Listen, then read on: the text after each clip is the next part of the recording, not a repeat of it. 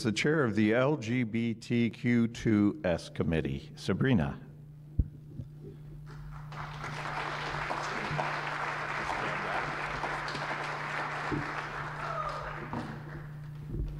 Hello and welcome, everybody. Today we have a special guest, Ed Broadbent, who is most commonly known as Ed. He has had many professions, from being a political scientist to an aviator and a professor, now to being a politician. We have invited Ed here to Owen Sound because he is not only the founder of the Broadbent Institute, he is also the former leader of the New Democratic Party. With the Broadbent Institute, he does research, works towards equality, promotes a message of democracy, and strives towards a more balanced economy. The research helps to educate and influence those in power to make decisions that will help the public. The Institute alone is a big movement for just one person to start, but it's not all that Ed has done in his life. In 1984, he led the NDP to be just behind the Liberals by 10 seats, after which he was shown to be the most popular leader in Canada by quite a few polls. This was a first for the NDP. My grandma remembers canvassing for him during his first by-election, in which he was first elected. My grandparents also told me that when Tommy Douglas was the leader of the NDP and the government was considering the War Measures Act, Ed played a key role in getting people to vote against the act that would end up with Canada being involved with the war. He showed the courage to speak for what is right, even though the NDP would lose a lot of support for it. Today's interviewer for Ed will be Michael Valpy. Michael is a part of the NDP executive for this area and was a journalist for the Globe and Mail. He wrote articles about politics and human interest stories. The questions that will be asked of Ed are ones that have been collected in advance. Now please welcome Michael Valpy and Ed Broadbent.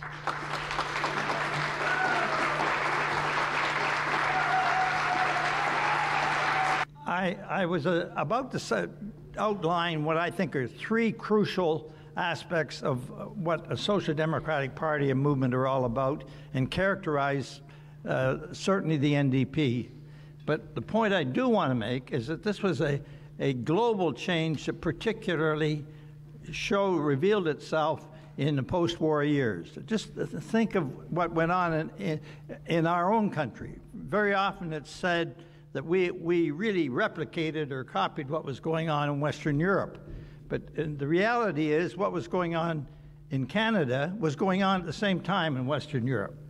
In 1943, in this province, good old then as it was regarded Tory Ontario, the NDP the CCF at that time, came within a few seats of forming a government in Ontario. The same year, 1943, the party came within a few seats of forming a government in British Columbia. In the subsequent year, 1944, we formed a government. Tommy Douglas led the CCF to form the first social democratic government in North America in Saskatchewan. So right across Canada, our movement was building, and it was doing so at the same time as in Western Europe. The great landslide victory of Clement Attlee and the Labour Party in England in 1945 established the social democratic movement as a deeply popular, transformational part of British history, established the welfare state.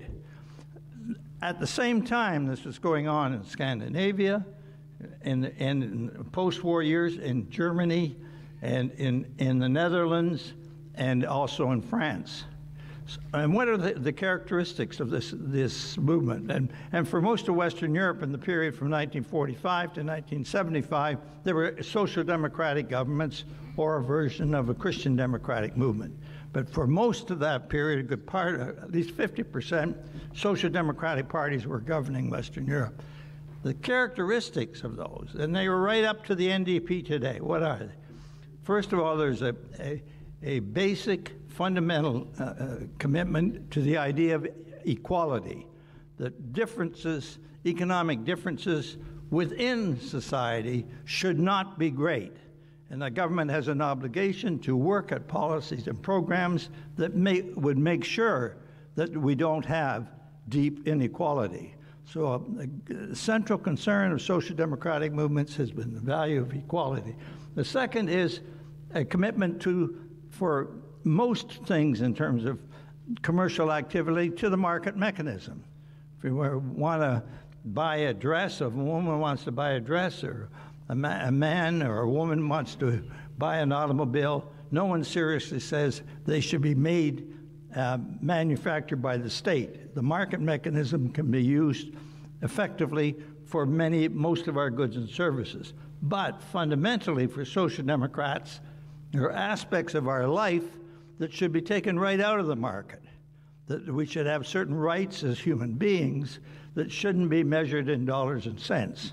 And that has been of great importance. It led to the establishment of Medicare by Tommy Douglas in Saskatchewan, and it's led to the demand for many called social and economic rights that have followed that both at the provincial and federal level in Canada.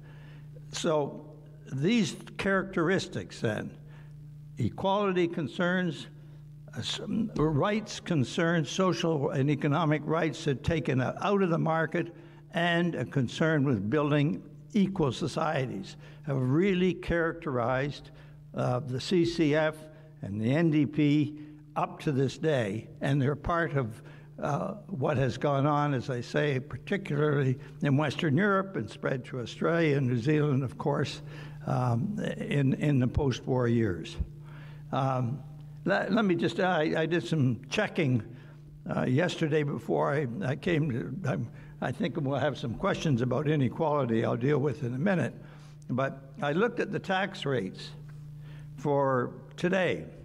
Today, as many of you will know, after 4 years of Mr. Trudeau, from 2015 up to today, we have the same level of inequality in Canada as measured by objective data, not partisan information. The degree of inequality hasn't changed in Canada. So I did some looking at tax rates. And in 1971, I'd been a member of Parliament three years by that time. The tax rate on the richest Canadians was 80%. Note that, 80% if you're a high-income person. Doesn't mean 80% is taken away, as most of you will understand. It just means when you reach that high-income level, all the money after that level, you're taxed at 80% rate. That has shriveled to 50% today. So as recent as 1971, the very wealthy were paying their share. And in fact, if you go back towards World War II, the percentage at the top was even higher than 80%. But as recent as 1971, the richest Canadians were paying their share, but they've dropped all the way down to 50% is the maximum rate now. So it's no big surprise that we should have inequality the degree that we have today. And I will also add that during that period, the post-war period, 45, and I would say right up to 1975, we had high levels of economic growth. So contrary to what liberals and conservatives like to say, well, if you have these high tax rates, you're not going to have a functioning economy, it's not true. We had higher rates of growth, less inequality, more justice, and new social programs, all at that time with higher tax rates. Well, I've gone longer than I planned, Michael, but that's my opening comment. Now I'm happy to respond to some questions you have. Yes. I want to start with a question from one of our youth members, actually from Paige's grandmother, and Paige is sitting over there. And Paige's grandmother, through Paige, asks, why did you become a politician? And why did you seek the leadership of the party?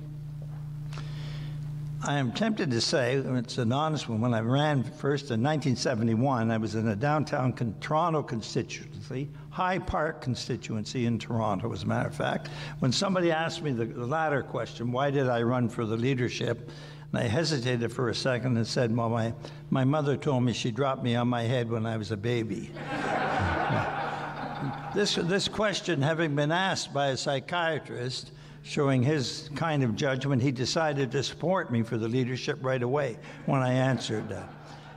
But it wasn't that way, of course. I will attribute this, frankly, why did I get involved in politics and in what I would call just working for the public good, or as a public good as I would say it, was a very profound influence, I think, from my mother, who was not ideological, not philosophical, but she was a profoundly humanitarian person, very kind, very thoughtful, and I think I took in my social democracy with my mother's blood.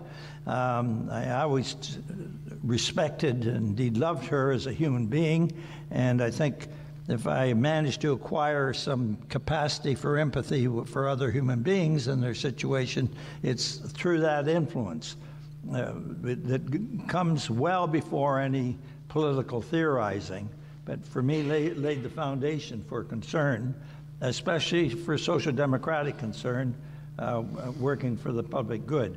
Why run for the leadership? I guess, you know, when you're young, when I first ran, when Tommy stepped down, it's an extension of when someone, Chris, wants to be a candidate, someone wants to be involved in his or her riding, and then when you were elected, as I was, then I saw some people, my older generation, I thought it was time that they got out of the way, and we needed some newer ideas in the party. And to be quite candid, that time when I ran, David Lewis was the contestant, and he won, and I agreed afterwards he should have won, and David and I worked for a long time together before he stepped down as leader, and then I succeeded him. But I think wanting to be a leader, more or less, if you've got support of your caucus colleague, is an extension about why you want to get into politics in the first place. You can get to be, if you're a leader, you're in a position that you obviously can do more than otherwise would be the case. That's all. I'm glad you've mentioned David Lewis, because he electrified Canadians in the 1972 election with his campaign against corporate welfare bums, as many of you will remember. And he reduced the Liberals to minority status with that brilliant campaign. And the Canadian public elected the greatest number of NDP MPs until the 1980 election, when you were leader, and you elected more. What would you like to see as the NDP's electrifying slogan in this election coming up? Well, I'm not sure I can come up in 30 seconds with a slogan. But whatever the slogan is, and I hope it's an effective one, I meant what I said when I was praising Chris and your candidate, having said, and I read his brochure, that he said it's time to emphasize blue-collar workers. I think whatever the slogan is, it must capture that. We must, if you look up the wording, and I did it recently when I did some writing for the Globe and Mail on populism, and there was a quote, I think, that was taken from the Globe article in Chris's brochure. I just for once I looked at a Oxford Dictionary definition of populism, and what it says is it's a politics that emphasizes ordinary people, and that I think has to be crucial. I've often said with friends, and I'll say it here in public now, Mr. Trudeau, as we all know, been saying ever since he was elected that he's working for the middle class. Well, I frequently, when I hear that, say, well, if there's a middle class in Canada, and there certainly is, and that's probably the majority in the middle, but it also means that there's an upper class. And by the way, continuing under Mr. Trudeau, have all kinds of tax exemptions favorable to them, but there's also a working class. If you have a middle class, you have a working class. And I have a strong feeling that the power and influence of government should be put a lot of emphasis on working people, blue-collar people, because those of us who are in the middle class, or if you're in the top 1%, are able to look after ourselves pretty well. But to really build a solid society, you have to look after those ordinary working people. The populist message, when the CCF came into being, when there's a movement in the prairies of farmers, workers, intellectuals, they all came together to put the emphasis on programs that would bring benefits to ordinary people. And so whatever the slogan is, I think it has to capture that. It has to say we're on their side.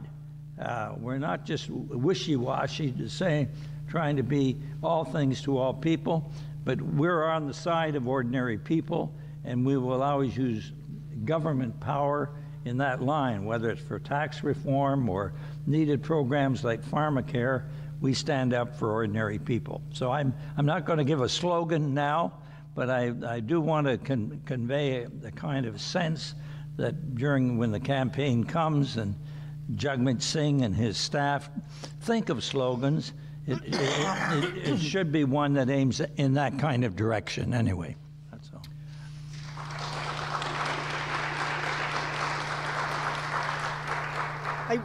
I want you to just expand on that a tiny bit, is why you want to put this emphasis on working class voters. You know, I've looked at polls that show that Mr. Trudeau in 2015 got most of the working class vote. In 2019, it's disappearing from him, and again, the same polls say it's going to the Conservatives. Why isn't it going to us?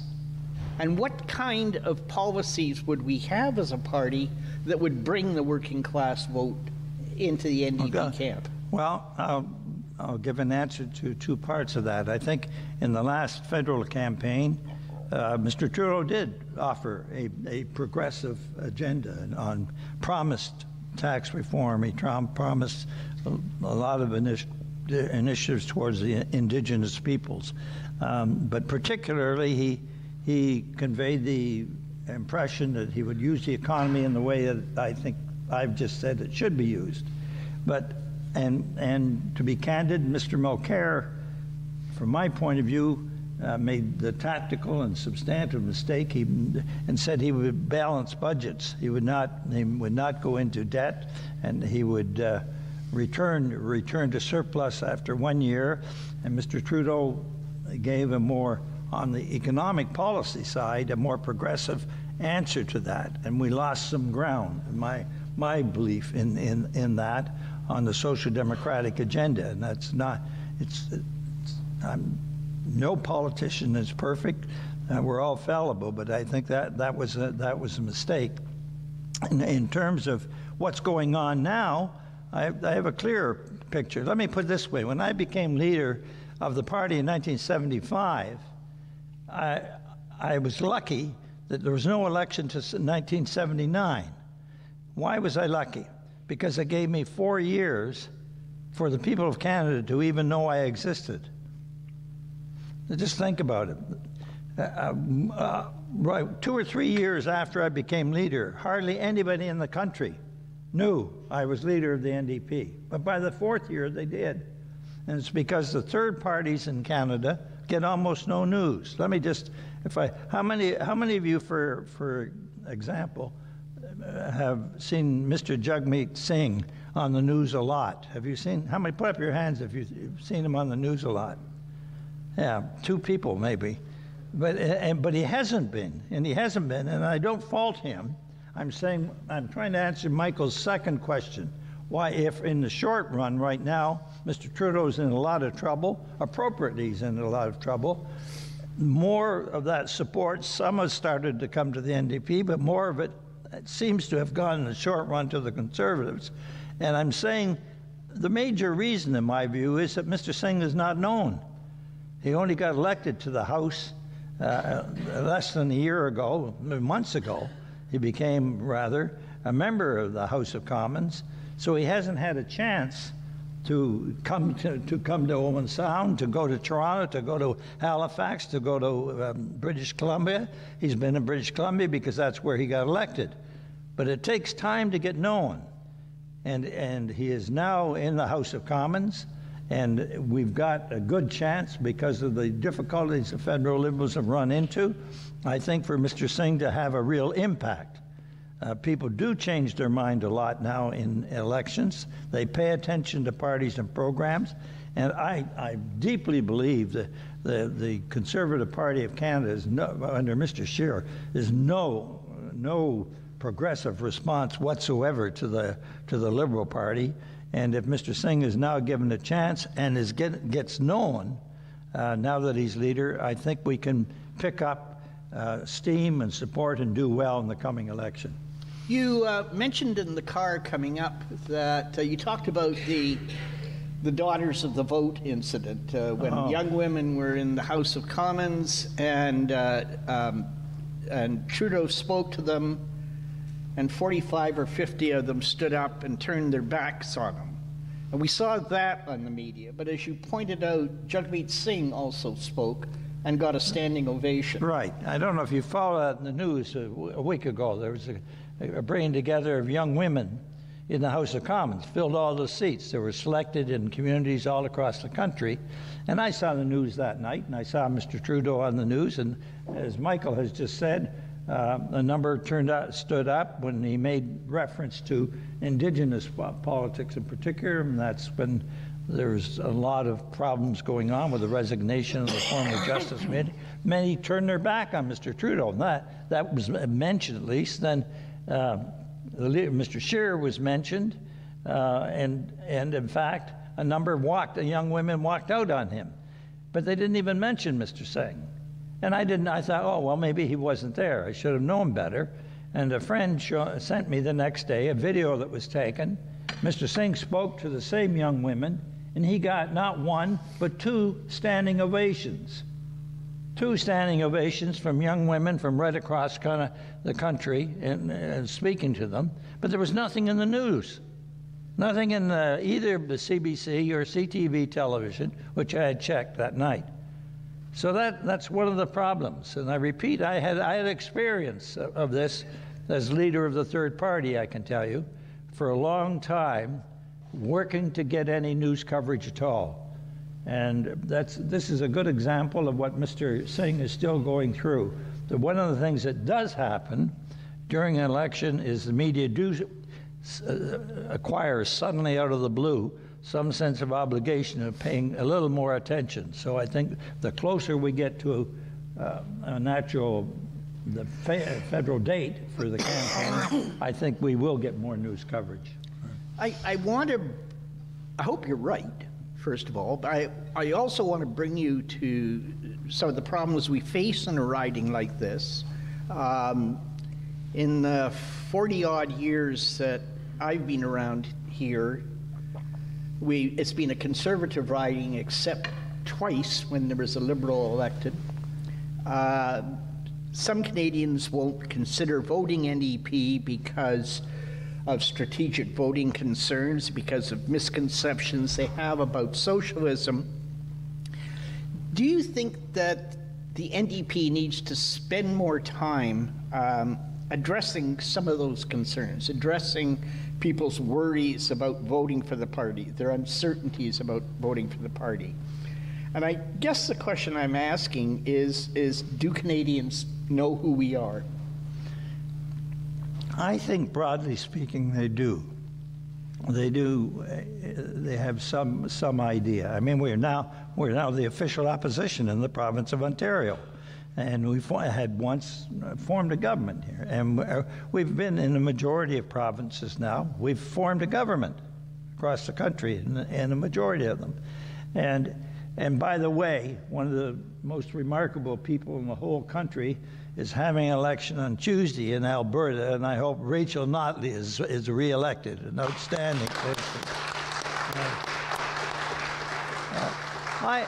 So I think that people in general have an idea what we're about, and then it's up to local candidates and the party leader at the time to flesh out the details of a campaign. But I really do believe we have to be authentic. We have to use a cliche, say what we mean and mean what we say. And acknowledge, by the way, we all come from different political backgrounds. My father, God bless him, he was a conservative until he was 60, and then he smartened up. And he did change. And so I think that can be a metaphor for ridings right across the country. Well, I heard that you came second in the recent provincial campaign here. Well, if you came second this time with a good candidate and with a good platform, I see no reason why we can't win. We have to have that assumption that we can win and get out and do it.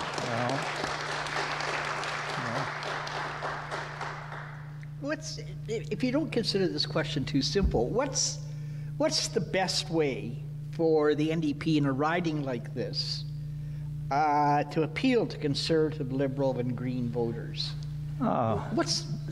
This a bad question? No, I think it's a good question, but it's a bad question for somebody outside the riding to answer in a way. I deeply believe that. I mean, I won in Oshawa in 1968, I bet there are not many of you know this, by 15 votes.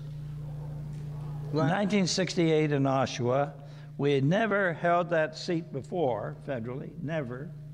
And out of 45,000 votes, I won by 15. I used to say, well, I went up by 100% on the recount because on election night I only won by 8. And then after the recount, it went up to 15. But unfortunately, it continued to climb every election after that. But one of the reasons is it was my hometown. So I had some feel of the concerns of my own neighbors, the people I grew up with as a kid. And I can tell you, I went to about 60% of the doors knocking in that constituency in the summer of 1968. So you pick up issues locally that you can tie in with the national campaign. I think that is very important.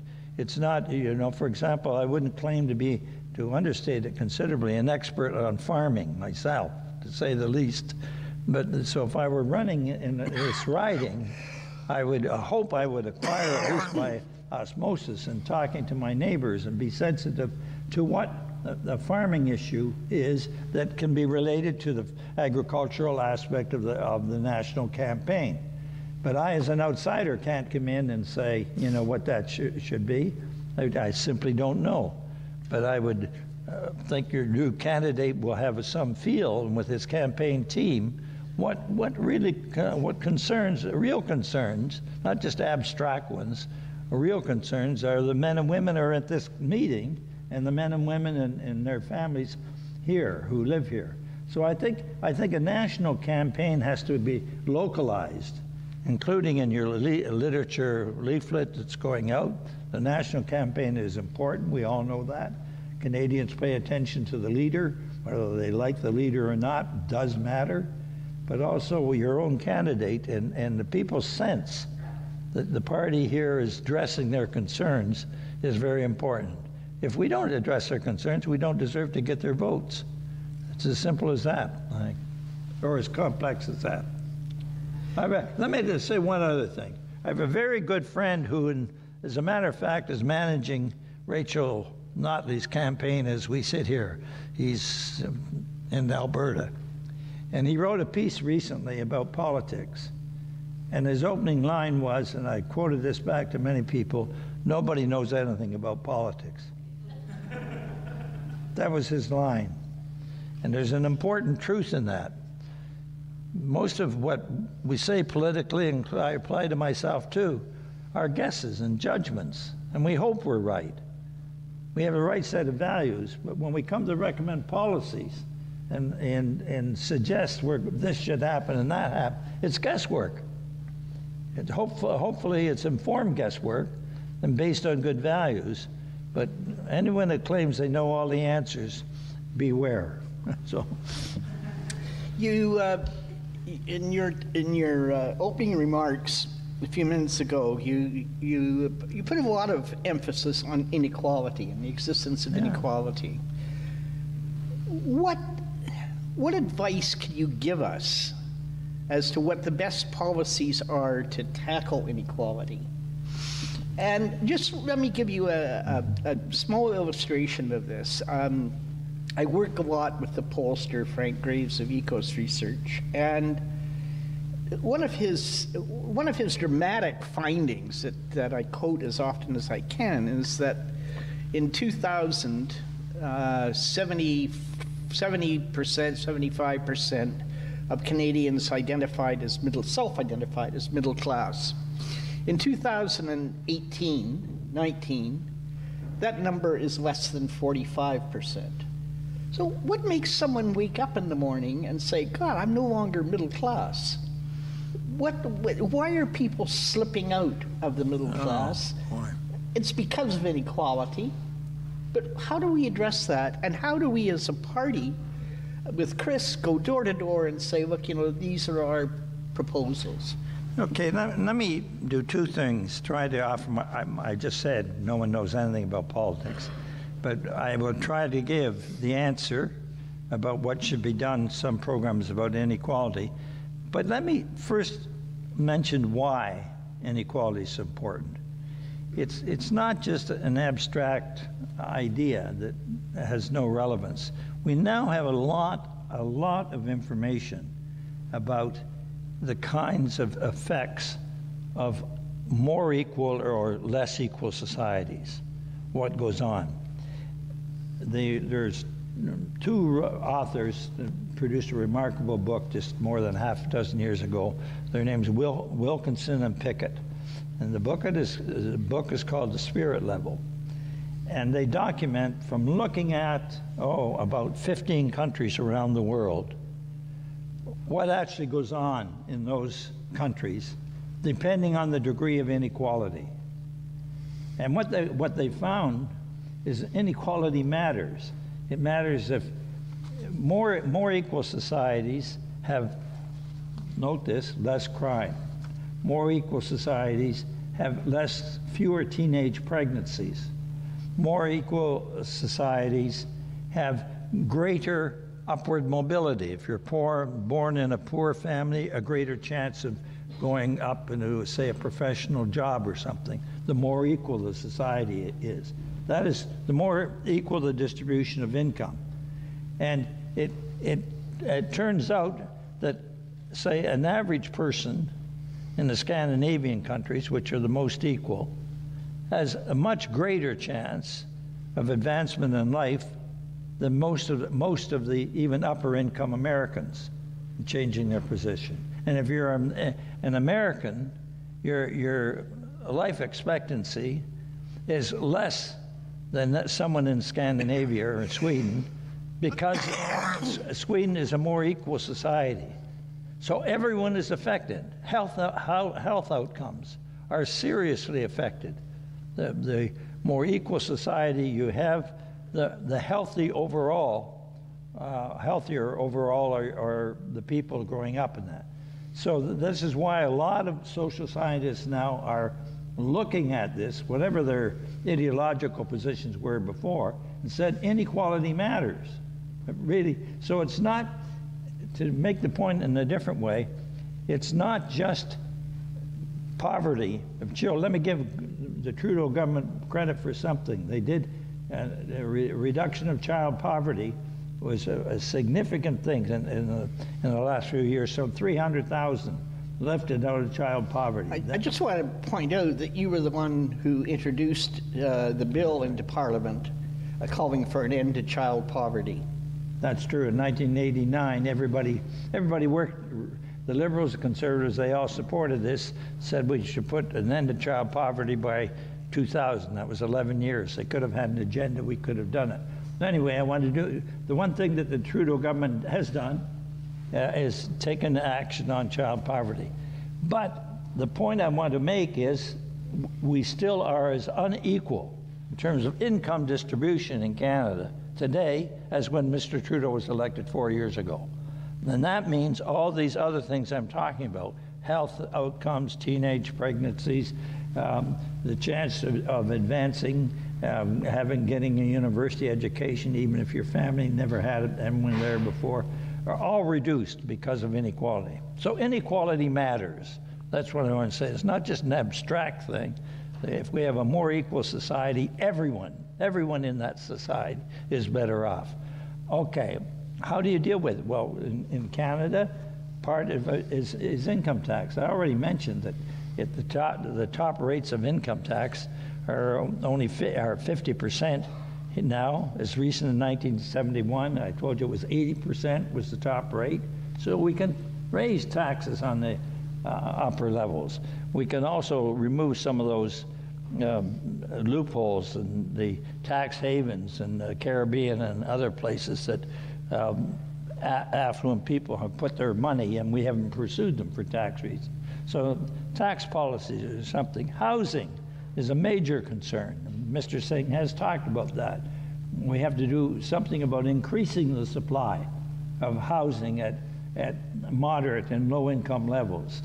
And so that deals with inequality by increasing housing. Changing tax rates does it. Pharmacare, the one national program, you know, all other countries that have a national health care system, all the countries in Western Europe, Britain, Scandinavia, Germany, France, pharmaceutical products are included. It was not included in Canada when we brought ours in, and it's long overdue. We should have a national pharmacare program that is a right of all citizens, you know. And so that's another aspect of inequality. So there's housing, there's income tax, there are health benefits. So if you take inequality as a serious issue, you would have your cabinet would have a cabinet committee on it that could involve many departments and say, what's your agenda over the next 3 years to build a more equal country? So I gave some examples, anyway, of concrete action that could be taken to produce a more equal society. When we look across the border, we see some remarkable things starting to happen in the Democratic Party. People like Bernie Sanders, Alexandria. Let's see her pronounce her name. I'm not going to try. Ocasio-Cortez, thank you. Ed. Starting to call themselves socialists. Right.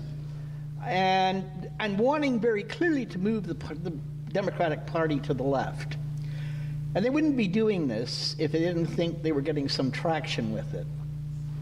Can this happen to the NDP in Canada? Can we more clearly move ourselves to the left? Do we need to? No, I think we have. And it's up to Mr. Singh, and I think he'll make this clear.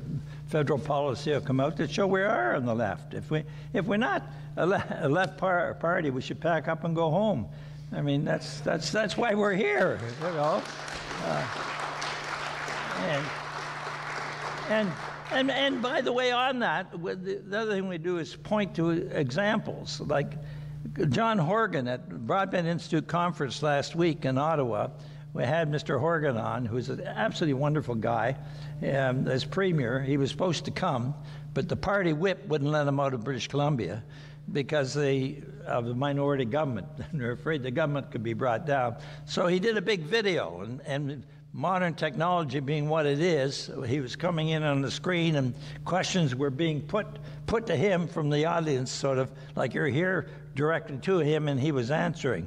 And here's part of the things that we should be explaining as when we, you know, talk about bringing in a national program, as I just did, like pharmacare. We can point to government success. You know, in BC, They had the highest average wage increase in the province of British Columbia in the past year at 4%. They had the highest economic growth rate of any of the provinces in the past year in British Columbia with an NDP government. And they have and the economists love this, the best debt to GDP ratio in the country. So all the financial institutions think BC is doing fine. So BC, and by the way, BC has been moving decisively on environmental programs, Indigenous peoples programs, and programs for seniors. So we've got one of the best performing governments in the country out in BC that we can refer to, I think, when we have discussions with our neighbors. But I come back to something I really believe in, that we just have to be ourselves. Oh, let me add one other thing. Michael raises a question, should we call ourselves democratic socialists or something? And I say, by all means. I used to use the terms interchangeably. Social democrat, democratic socialists, where that's the broad roots of our party here and elsewhere. But I once heard Dave Barrett. Some of you are as old as I am, or not quite, and or maybe some even older, I don't know. But Dave Barrett, as you know, they will know, was Premier of British Columbia. Wonderful, colorful, dynamic guy. And he was on an open line program in British Columbia one day, and I was in town in my hotel room, and I heard him. And this guy, this person, was calling in to him and said, well, Mr. Barrett, I like what you're doing for, I think he did some dental care program. I like what you're doing, but he says, you're a socialism, that I don't like socialism. Then he said, oh, you did this for mortgage rates. I like that too, but you're socialist. I don't like that. So he went through about 4 other things, and Barrett kept saying, well, did you like that? And the guy said, yeah, but I don't like socialism. So Barrett said, well, call it porridge then. And I think that's a good reply. You know, what's in the label? It's what you're doing that matters, fundamentally, I think. So call it porridge. All right.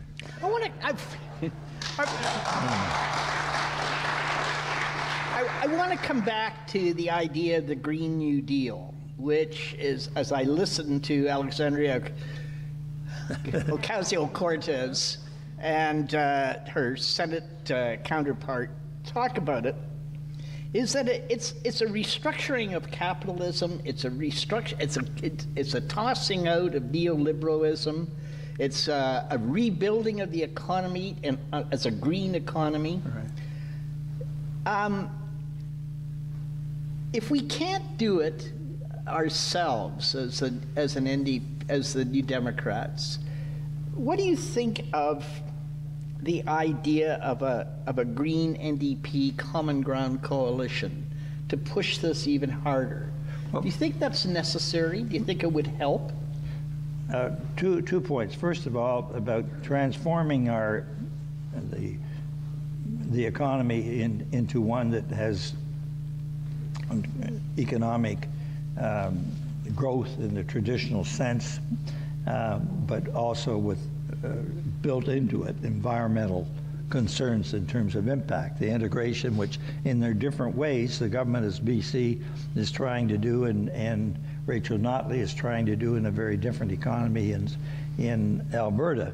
So the objective, I think, and we know this from the most recent report out of the United Nations, global warming is anyway, not to be glib at all, is very serious, and Canada is heating up at twice the rate than the average country in the world. So it's something we have to take seriously and be doing more, even if we meet the Liberal government's targets, and their programs are not designed to meet it. We're going to be short. We're short for the Paris Accord objectives. So I think we have to move more decisively across the board in environmental directions. And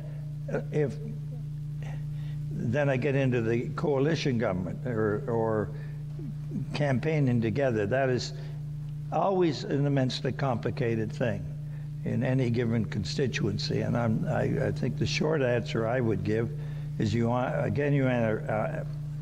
answer honestly that if if you're in what we call a minority government situation, by far the party that would be closest to us in the agenda would be the Green Party, as it was in British Columbia. So there is now, a coalition arrangement between the Green Party and the NDP in British Columbia.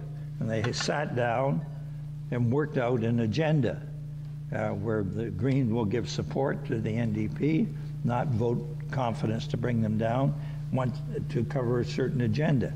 And I think if the parties end up after an election with that kind of minority situation, with no one having a majority, a natural working together, the most natural working together would be the Green and the NDP.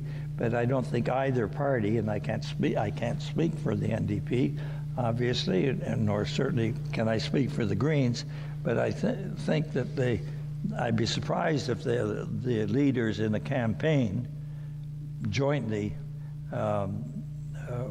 campaign together, because that would introduce just too many complexities in campaigning that you just think about it for a minute.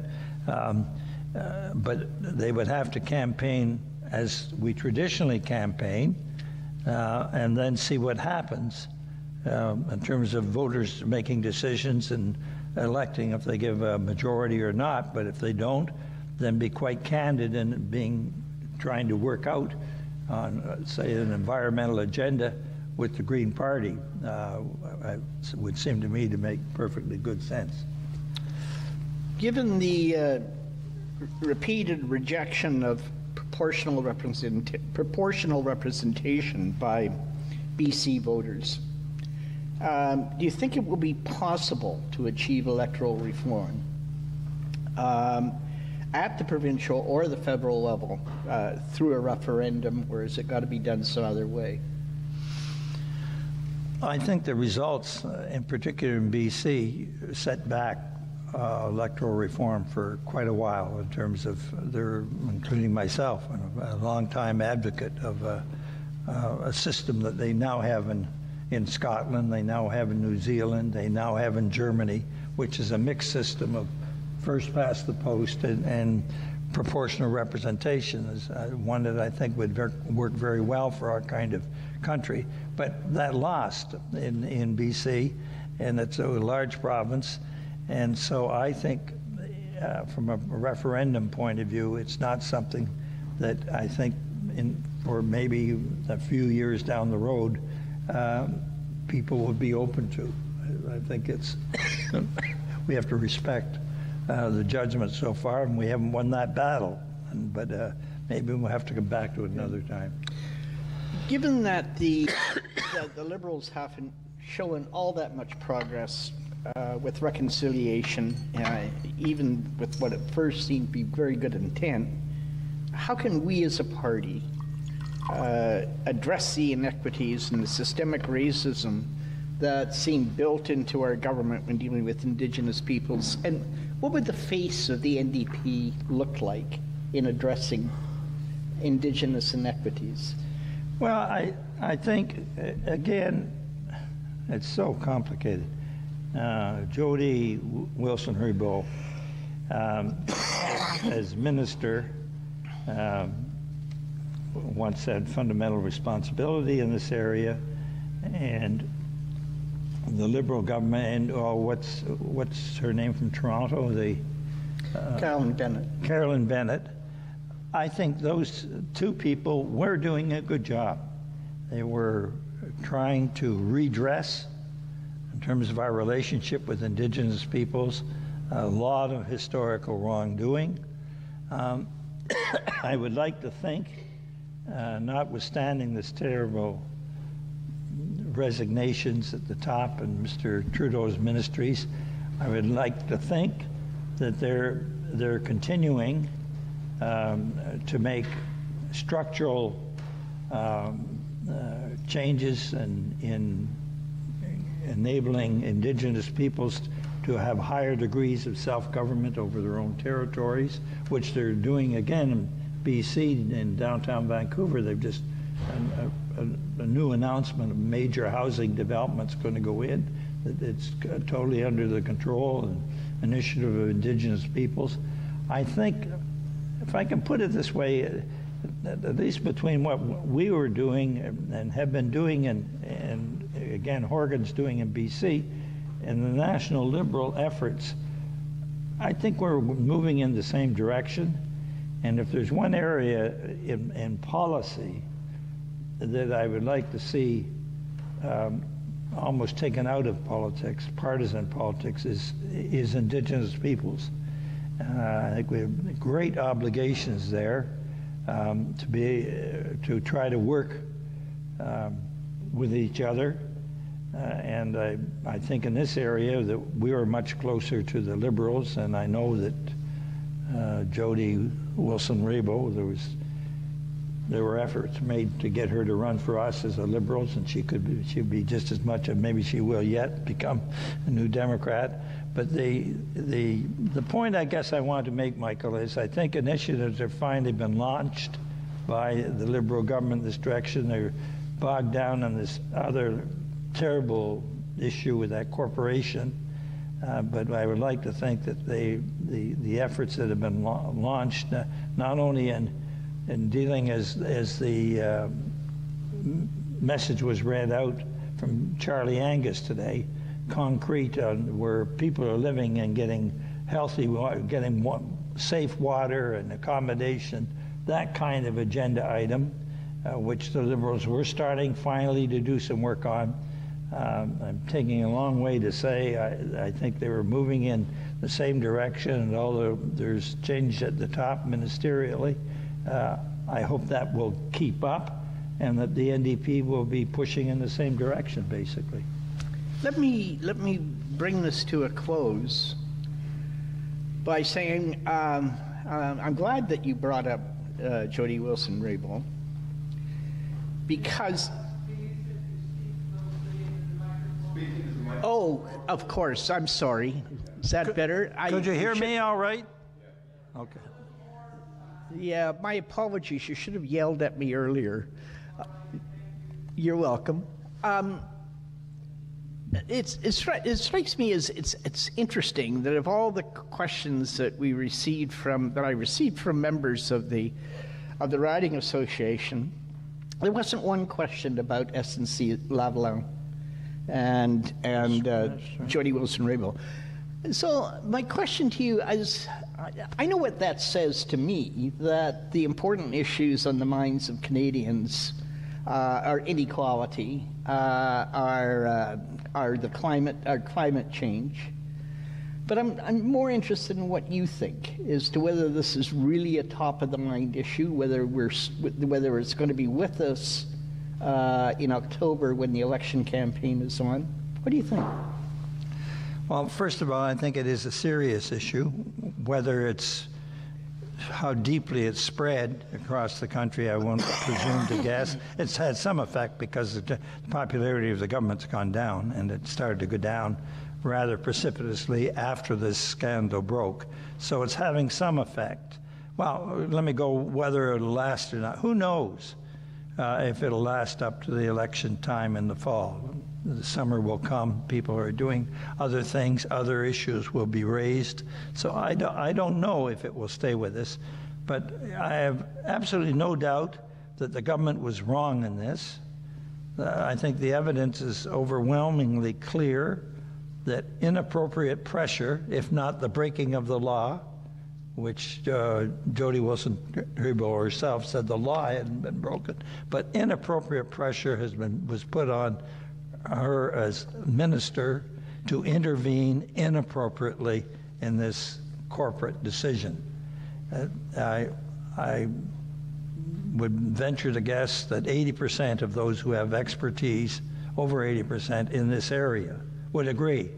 So Mr. Trudeau and his clerk of the Privy Council and his own principal advisor were putting undue pressure on a minister who was involved in a judicial situation, wearing her hat as Attorney General, in which politics were supposed to be separated out entirely from the decision. My own advice, and Mr. Trudeau doesn't turn to me for advice, but if I were his senior advisor, I would have once she pointed out that to him and wasn't going to back down, he should have had enough sense. He was the prime minister. It was bad judgment on his part. I deeply believe if he had apologized and he said, "You're wrong," remember, I repeat, she said up to that point no law had been broken, but he was clearly putting pressure to do the wrong, to go in the wrong direction. If he had said, "Okay, once this came out," if he said, "I apologize for this, I was wrong, and by the way, he shouldn't have fired her out of the ministry either," he could have saved himself a lot of trouble.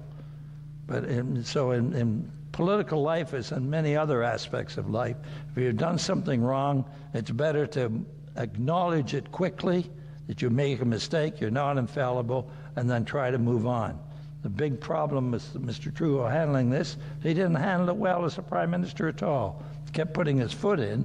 And the last thing, incredible political decision, he decided to threaten to sue the leader of the official opposition. I've heard of a lot of crazy things, but that's among the craziest. So they should have got out of it sooner.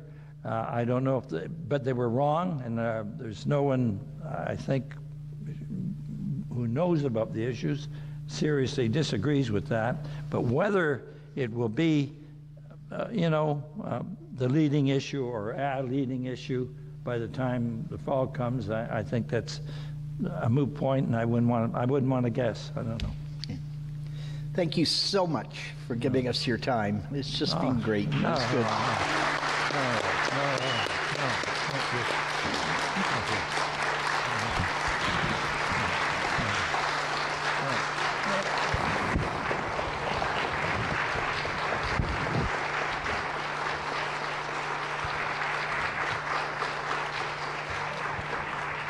Ladies and gentlemen, my name is Matthew Trowbridge. I am the president of the Bruce Grey Owen Sound NDP riding. I just wanted to take a second to thank everyone, first of all, for coming out to this wonderful event. I want to thank our honored guest, Ed Broadbent. He came a long way to speak to us today. I want to formally congratulate our new candidate, Chris Stevens. It's not it's not easy to step up and put yourself out there and run for political office. And that speech was amazing, by the way. We have somebody now that is representing blue-collar workers and, of course, hockey enthusiasts. We wish him great success. I want to thank the organizers and volunteers that made this event possible. Without them, we wouldn't have been able to do anything today. Fantastic work, guys. And I also want to thank the Harmony Center for making this fantastic venue available to us. It's been great. We also have our monthly meetings here, and it's the perfect location. Thank you, guys. And I want to thank you all just, for showing up and on a Saturday and listening to what everyone had to say.